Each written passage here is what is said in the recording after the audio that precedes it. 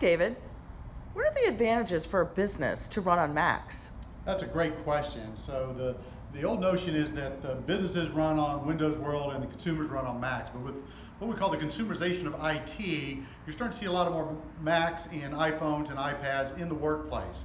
And some of the advantages it gives you is your overall total cost of ownership is lower with a Mac. The units themselves may be initially more expensive than some PC models, but they last longer. You get 3 or 4 more years life out of them. You don't have all the technical issues with viruses and malware like you have on the Windows side. You're not loading down the computer with a bunch of antivirus software and all sorts of things that slow the performance. So the productivity is up, the longevity is there, and the overall user experience is better, and it lowers your IT costs because there's less to go wrong. So come on in, we can talk to you about switching from Windows to Mac in the workplace and all the things that go along with it.